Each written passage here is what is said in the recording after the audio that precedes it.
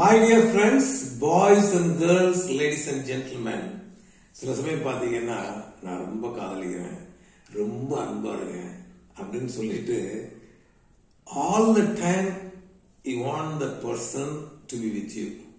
அது எப்படின்னா it's like suffocation. நம்ம அப்படியே கழுத்து நெருக்கிற மாதிரி. இது சில சமயம் some women after marriage they want the husband to be like that.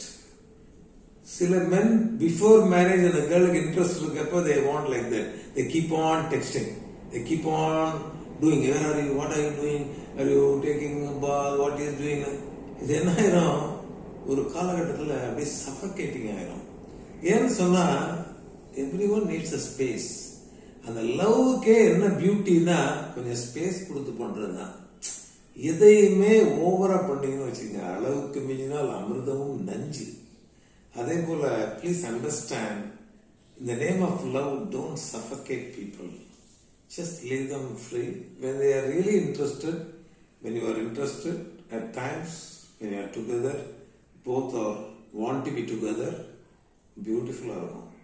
Other பர்சனுடைய feelings, energy, அவங்களுடைய ஆட்டிடியூட் எல்லாத்தையும் புரிஞ்சு அதுக்கு தகுந்த மாதிரி இருக்கிறப்ப ரொம்ப நல்லா இருக்கும். அவங்க நம்மளோட இருக்க பிரியப்படுறாங்களா, அது ரொம்ப ரொம்ப இம்பார்ட்டன்ட். எனக்கு பிரியமா இருக்கு, I want to be with you, I love you, அதனால கூட இருக்கணும் அப்படிங்கிறப்ப that is like ஜெயிலிங் them. So you find out R they also really interested in spending time, then it's beautiful. So, my dear boys and girls, ladies and gentlemen, don't suffocate people. Okay? Thank you very much.